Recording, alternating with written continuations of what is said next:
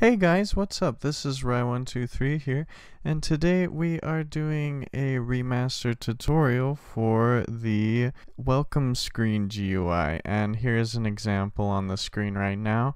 I've been really wanting to redo this one for a while, not only just to make it better, but also because I wanted to split up the loading screen and welcome screen GUIs into two different tutorials, because last time I didn't quite do the loading screen part justice. So this time we will be focusing on just a welcome screen, and we will do a loading screen next time.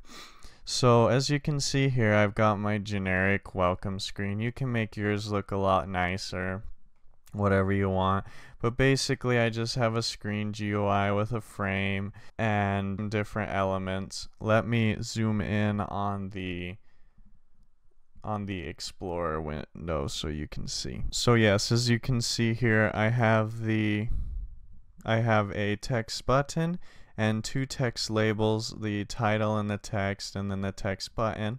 And then within the text button, I just have a simple close script, which is just script.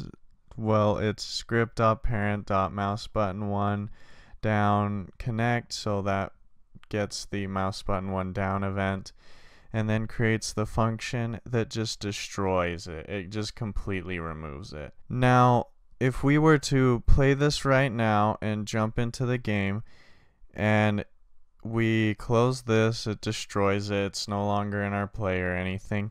And we were to reset, like if we were to reset our character, this GUI would actually reappear because it is in our starter GUI.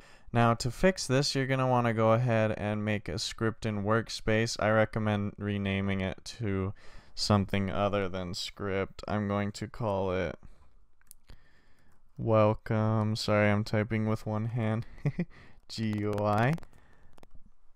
And then let's go ahead and take a look at the script. So as you can see here, here's our script in Workspace. Just a quick reminder, if you don't remember how to insert a script into Workspace, just right click on Workspace, go to Insert Object, and go to Script, which is right here, and click on it, and it will insert a script for you. Open it up, and it will say the generic hello world. Now back to this script. Here we have the ChildAdded event firing for the player service, which basically means every time a player is added to the game, and it stores that player in this variable, this player lowercase variable. Then we just get a new variable to store a clone of the screen GUI, and then we just put it in the player GUI. And this event is only fired when a player joins the game, not every time they respawn. So this will cause for the GUI not popping back up every time the player respawns. So just to show you that this works, after I have my script set up like this, I am just going to take my screen GUI and I am going to put it inside of the script. Let me zoom in on the Explorer so you can see that better. So the structure, just so you know, is the script, the GUI, and then you can have the GUI look however you want, but this is just how I did it. I prefer to group things in frames, but for our script to work, we need a screen GUI inside of the script. And then when you play test your game, you will get the message, and then if I hit escape and I reset my character and I die, now you will see that I no longer have the welcome message pop up. It will only be given to each player as they join the game.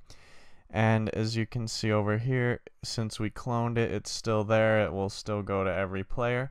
But that is pretty much it for this tutorial, guys. Thank you so much for watching. I hope you'd enjoyed. Let me know if you guys like this whole remastered tutorial thing. I'm trying to explain them in a simpler way. Hopefully we can get a lot more people understanding and a lot less broken scripts. I will be posting both the scripts for the close button and the script itself to give it the GUI to the player in the video description. And for that, don't forget to hit the like button for the effort put into this video, just to show you appreciate it. Please post a comment down below with any suggestions you may have. I've kind of been having a lack for suggestions lately, so please don't hesitate to ask. And please feel free to hit that subscribe button for future content. I'd love to keep making videos for you guys. And that's pretty much all I have to say today, so have a good day. Bye.